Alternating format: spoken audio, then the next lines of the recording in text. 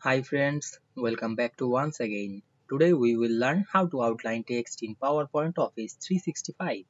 So let's get started. Firstly, we have to open a PowerPoint presentation. Now we want to make outline text in this presentation. Go to the new slide option, then choose the blank slide. Then go to the insert menu and click the text box. Then draw a text box. Then write anything in this text box. Then select the text, double click on our mouse and go back the home menu. Then increase the font size.